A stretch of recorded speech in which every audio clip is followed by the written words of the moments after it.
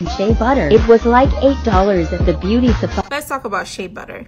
So as a skincare expert, I don't recommend that you use it on your face. This is just me personally, because shea butter is very thick and it can be problematic for people who are acne prone. But I think it's great for your body, especially if you're dry. It's a great emollient for your skin. And yeah, pretty good. I use it on my body. I use it on my kids' body. So I would say yes to shea butter on the body, but no on the face, and also no on the back if you have acne. Hope that helps.